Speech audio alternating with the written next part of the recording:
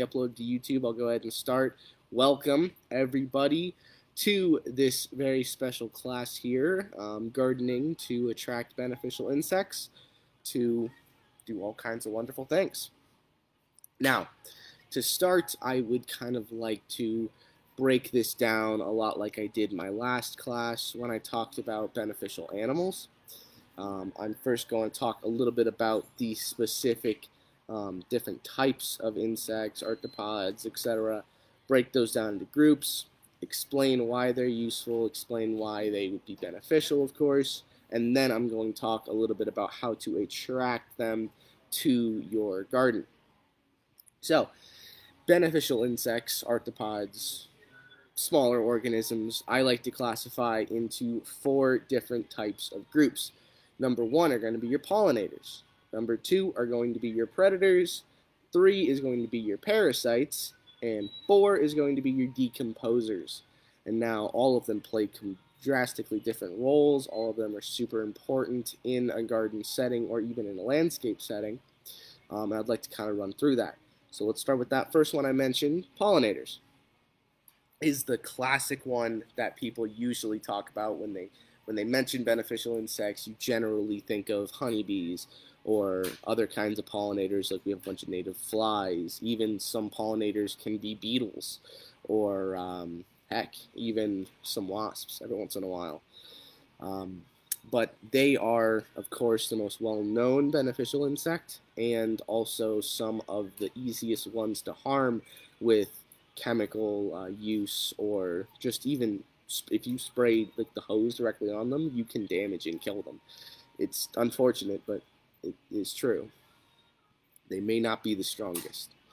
But of course, you have your honeybees. I mentioned you have those flies, even some beetles. All of these are little insects, organisms that are feeding off of the sugary pollen on some of the flowers that they are attracted to, and then bringing that and continuously feeding to different flowers on different plants. Fairly simple process. I'm sure that most everybody is aware of this, but the same thing works for not just with honeybees. I'll talk about flies. They do the same thing. Honeybees are definitely attracted to more of those bright colors, more of those sweet scents.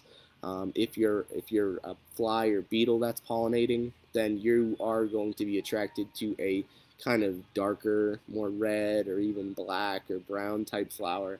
And a lot of times, the pollinators for these darker flowers are also attracted to more acrid stenches.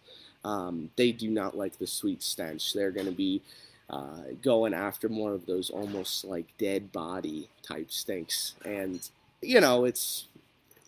that's the way life works. It's got to get pollinated. That's how the plant and the insect has evolved together in order to create that symbiosis. But that's kind of a real rough go of just the pollinators there, because I don't want to dive too much into the specific insects, since this class is more about attracting them.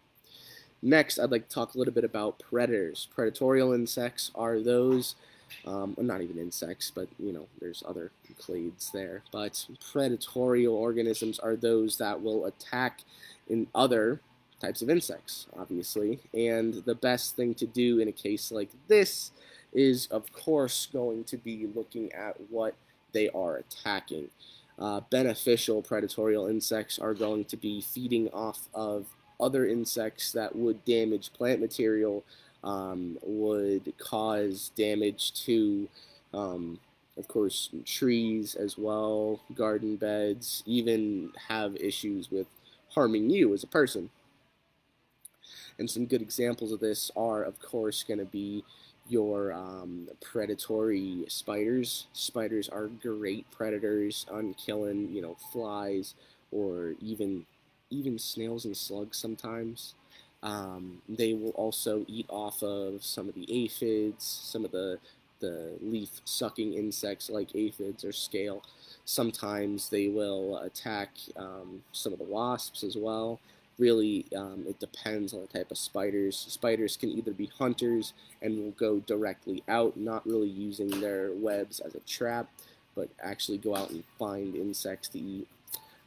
They can also lay traps, like, of course, the webs that we're all familiar with, or they could even lay kind of tripwires with their webs as well. And then finally, spiders can be solitary and stay in one place, wait for vibrations, sounds, or anything to happen around where they're staying, and then jump out and capture what they need. Spiders are not the only predator. Definitely not. Lady beetles are another terrific predator. Ladybugs, same thing. Um, and actually, the ladybug that we all know and love, the classic looking, kind of spotted one, is not even the form of ladybug that does the most damage, not by a long shot. The larval form of the ladybug, which I'm about to show you a picture of, is the one that is actually actively and aggressively eating insects and destroying some of the plant pests that are becoming a problem.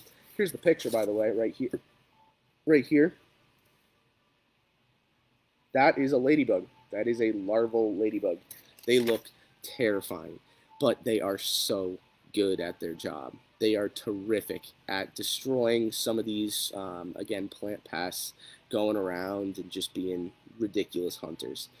Now, when you buy ladybugs for your garden, for your crop, for your for even for some of your house plants, or you're trying to use beneficial insects, you will get them in their adult form, and a lot of times they will not do as much feeding as you're liking. The real thing that you want to have happen are to buy these ladybugs and have them lay eggs around the general area that you're having the problem, because once those eggs hatch, they'll turn into that larval state, and then they'll start to actually take down some of the population. So just be careful and take it with a grain of salt when you're purchasing lady beetles, ladybugs, because they are not going to be eating as much as you're liking. Their larval will. That is, again, another example of a predator. Another one would be the green lacewing. It's kind of small. It's hard to really see. Has a kind of a glimmering type shine to it. They're really good at eating. Excuse me. Very good at eating aphids, as well as some other kind of mealy-like insects or scale. A lot of those insects that have those piercing, sucking mouth parts that inject into the leaf and will soak up the sugars there. By the way, as a reference for a lot of this, I am using the CSU extension, beneficial insects. CSU extension is terrific for all kinds of landscape and garden ideas. This one was personally written by Whitney Cranshaw, who, shout out Whitney Cranshaw. If you ever have a chance to talk to him, he is the coolest. And I would say that Falls Creek Nursery heavily endorses him as an entomologist. Not that I don't think he needs it, but he's a great source. I'm going to go ahead and just mention one more predatory insect, and then I'll move on to the parasitic insects. But the last one I'd like to talk about are going to be some of the true bugs. Now, a lot of times we use the term bug as kind of this blanket or general term to describe all kinds of insects and arthropods and arachnids. But it is actually, the broader term is insect. Insects, of course, will have 6 legs, and they will have very specific amounts of body parts, either piercing, sucking mouth parts or chewing mouth parts. But true bugs are a very specific type of insect, very specific type. So their order, not that it really matters with all this Latin here, but their order is Hemiptera, and true bugs are often very round. They can be maybe a 1/4 inch to an inch depending on the family. Again, I'm being very general here. But they will always have those piercing, sucking mouth parts. And what I mean by that is, like an aphid, their mouth essentially is this long tube like a mosquito, but of course it's not biting us. And the tube falls under the body, and when it's ready to eat, it'll come out and then poke whatever it is trying to eat, of course. So predatory bugs are going to be those that use that piercing, sucking mouth part and inject that into your plant pests. Again, I keep using aphid as an example. It's just a terrific one to use because everyone's familiar with it. They'll inject and then essentially suck out all of the blood and guts, to be unfortunately grotesque, of whatever is feeding on your plants. So now I'd like to move into a little bit about the parasitic insects, and the classic example of this are going to be what is called parasitoid wasps. These are wasps that will never hurt you, your family, any mammal, any bird. These are specifically geared to harm other kind of plant-feeding insects. Parasitoid wasps are often shaped very similarly to the wasps that you may be more familiar with. However, the major difference is going to be their stinger. So instead of having your typical kind of small, sharp stinger with the barb on the end, what these parasitoid wasps have is a massive, what is called an ovipositor. And an ovipositor is going to be a very needle-like structure on the end of the wasp that can actually be very variable in size. Some parasitoid wasps only have an ovipositor a couple inches. However, some, especially ones that like to attack insects that bore into trees, those parasitoid wasps will have those, again, those ovipositors, those back of the body needles that could be 2, 3, 4 times their size, the insect size. So what's the point? What is this ovipositor? What does it do? How is it helping? Well, I will use that example of boring insects, ones that will bore into the wood of trees and start to eat away at the live tissue in there. The parasitoid wasps will go up to that hole in the tree. They'll take the ovipositor, they'll stick it into the hole of the tree where that boring insect had gone in. From there, it will poke the insect and inject its own eggs into the borer. Now from there, once those eggs hatch in a very grotesque way, those larvae will eat away at the borer, and eventually when they're ready, they will exit out through the hole which they were from and start the process all over again. Now, that is a very parasitic way of doing this. The ovipositor, exactly, yes, that's a good reaction. The ovipositor will inject those eggs, and then the babies act as a parasite to the insect that is harming the tree, harming the plant material. Now, this, of course, is not just boring insects. Parasitoid wasps will attack a wide range of insects, and they will have different body parts to kind of hone in and be specific as to what their prey is. That is just a great example of one. So not all wasps are bad. Some are very helpful in the garden, in the landscape, and otherwise. Now, I would like to, after kind of talking about some of those parasites, talk a little bit more about the decomposers, which are, in my opinion, the unsung heroes of the landscape. These are going to be like your roly-polies, millipedes, worms, springtails, even earwigs. These are all insects that will feed on decaying matter, organic matter, and as they're excreting it, actually create a nice kind of compost, or will actually give the plant some material, this available material for the plant to take up and use as kind of a fertilizer. They are also main components in creating compost, breaking what you're adding to the compost down, and truly composting it, for lack of a better word. And again, they may not look the coolest, but they certainly are very helpful, and they are one of the reasons why plants in the landscape can be as healthy as they are. If without decomposers, fungus would take over the entire world.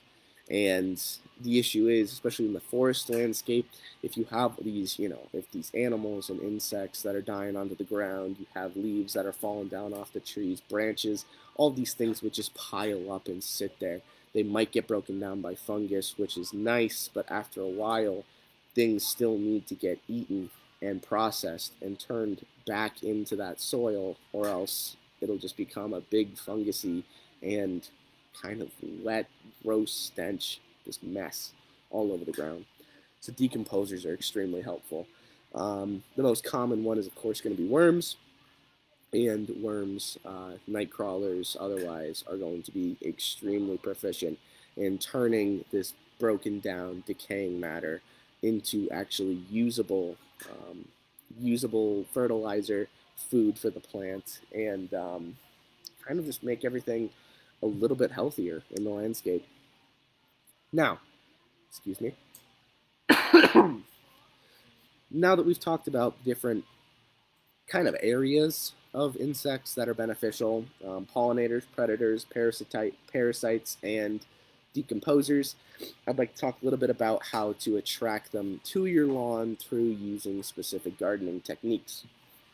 Now, for pollinators, fairly easy, something that most people are familiar with, planting a lot of wildflowers, planting bright colors, or plants that have bright colored flowers, planting especially native plants to your area are going to be very important. These are, of course, going to be easily recognized by the pollinators as something that, yes, I want to eat the pollen off of that. I'm very familiar with this plant.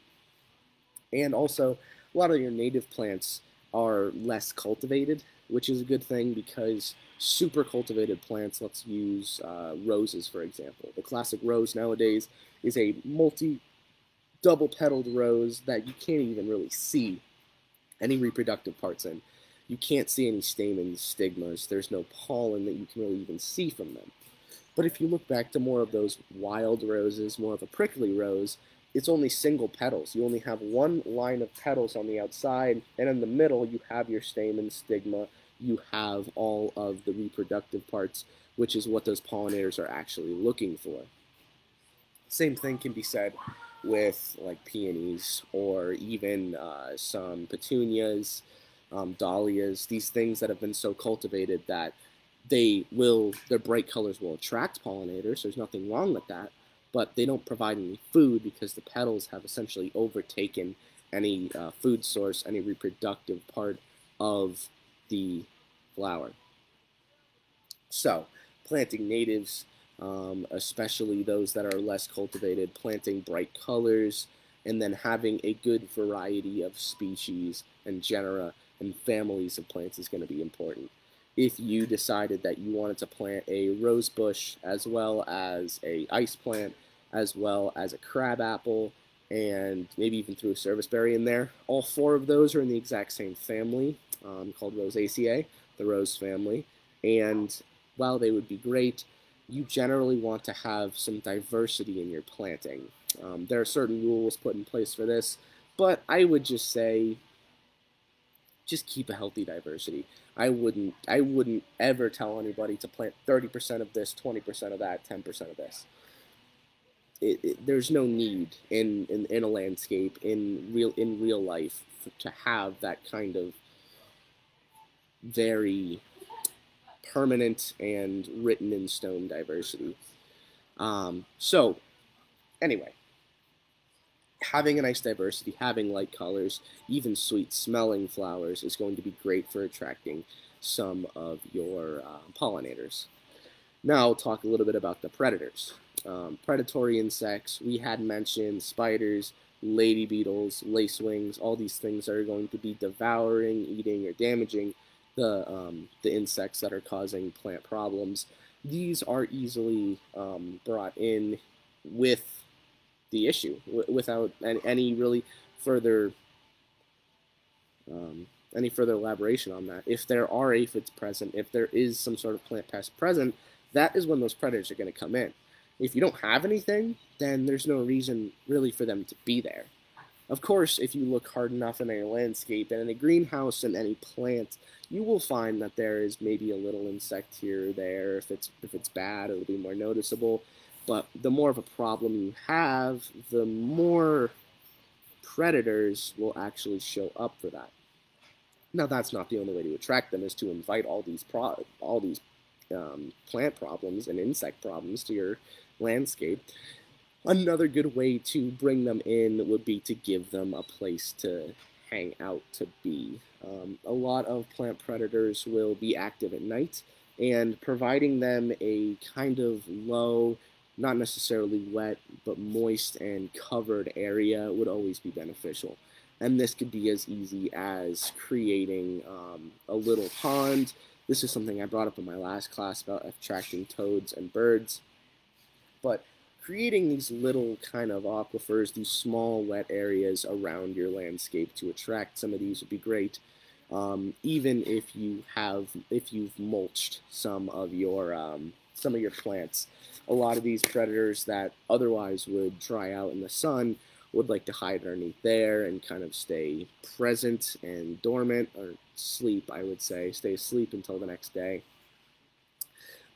Or even just providing a lush kind of environment for them to hide out in until nighttime comes, it's cooler, and then they can do their feeding.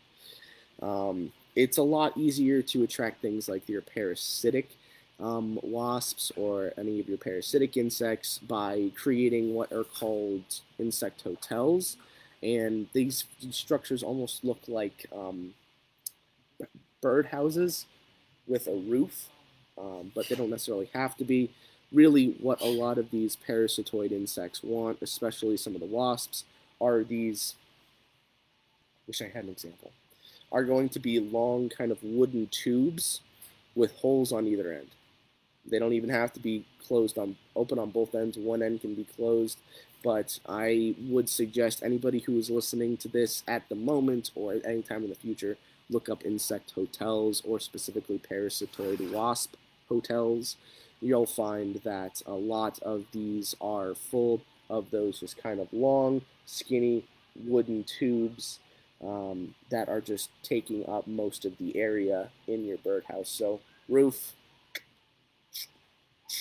and then wooden tubes. I do not sell those, unfortunately. I would love to get some in, and I'm actually about to place an order for some of them, but a lot of those are very easily DIY'd too. But that is a great question. I'm thinking I will get some of those in because they have become much more popular over the past couple of years. So anyway, that's a little bit about those hotels to try and attract some of those parasitoid wasps to your area. And then decomposers are very easy to attract. It's just a matter of adding organic matter to your soil. If you're adding compost, or if you're adding any kind of natural amendment, like a blood meal, a bone meal, a cottonseed meal, anything that can be broken down. Granular fertilizers are not really meant to be broken down because they are already in the form that they are bioavailable to the plant. Wood chips, again, compost, anything that has a meal on the end of it, cottonseed meal, bone meal, even like some kind of potash. Any amendments like that are very helpful in attracting decomposers to break those materials down. I'm going to add a little thing here. If you ever have, if you ever have fungus gnats in your houseplants or on your houseplants at all, it is more than likely, thank you so much, it is more than likely because you have organic matter in whatever soil you're using or whatever media you're using for your houseplants.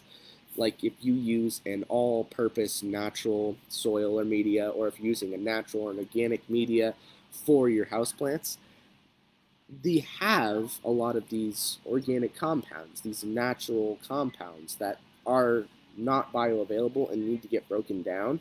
So fruit flies are another decomposer. They feed off of decomposing matter. So buying a very synthetic media that strictly has like peat moss or coconut coir and perlite or vermiculite, things that aren't wood chips or aren't compost that don't need to be broken down, is one of the best ways to avoid having any fruit flies in your on your houseplants. Because the more organic, the more natural you buy for a media, the more fruit flies you're going to end up with. It's unfortunate, but it's what happens. Of course, there are ways to get rid of that, but that's not what the class is. So, I kind of went through about pollinators, how it's important to pick a nice diversity, even having some native plants to the area to bring these bright colors, these very nice scents to your landscape to attract some of the pollinators. Then you have those predators, which of course you would like to create a kind of wet or dark or just kind of this very almost cold oasis for them, either in the brush of other plants or underneath mulch. Your parasitic insects love those bug hotels, of course, having those wooden tubes. You don't have to necessarily have a hotel either.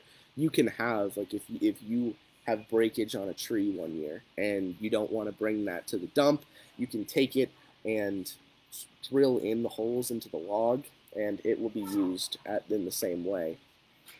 And then I talked about decomposers, in which you would add a lot of organic matter to the soil, in any form, as like I mentioned, compost, natural fertilizers, or any kind of amendment that is a meal.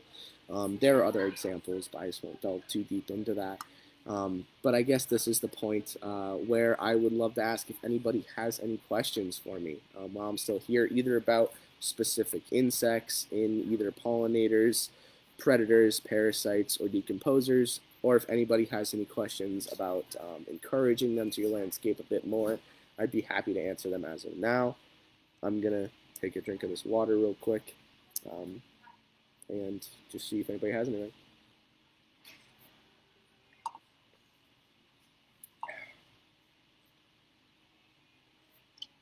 Are there any beneficial ants? That is a terrific question.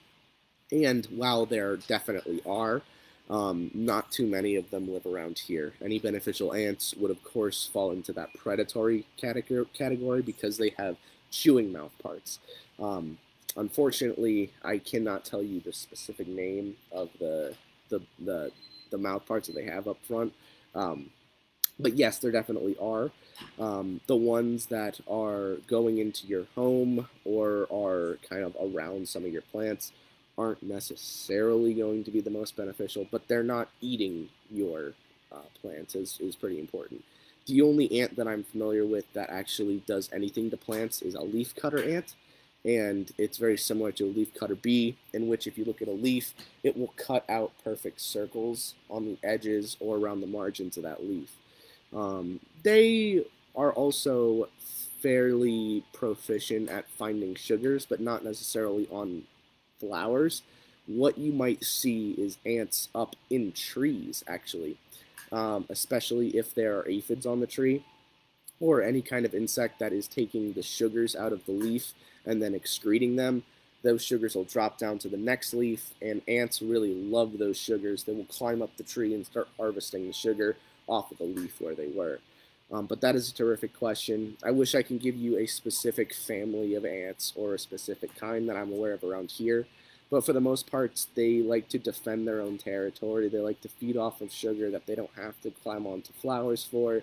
And they will a lot of times just harvest some food every once in a while. If you drop anything outside or you're kind of near your compost and nothing's broken up into anything larger than a crumb, they'll bring that back to their colony and, eat with it. But of course, any other questions while I'm still up here?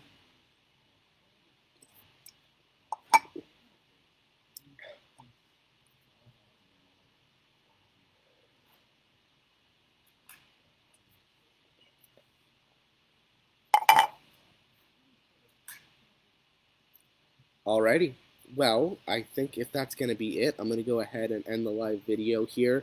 I really appreciate everybody for coming in. Again, shout out to Whitney Cranshaw. If you ever have any entomology questions, I would look up CSU Extension, specifically articles that he's written. Thank you very much. Also, shout out to Botany Babe, who has been very interactive this class. Really appreciate it. You guys are the best. I love doing these classes, and hopefully I'll be able to see you again here in the next week. So thanks, guys. Have a great day.